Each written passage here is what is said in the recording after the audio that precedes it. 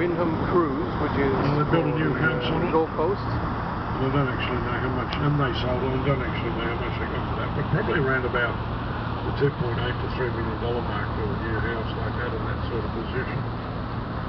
Along a little bit further, there's a huge big red roofed house there. You can see that's only just been completed. And that's where we have been before. That's on a couple of blocks away. The Q1. Prior to that, there were two lovely old buildings in there which were put down, and it's amazing some of the beautiful old houses they do demolish. It seems so wasteful at times.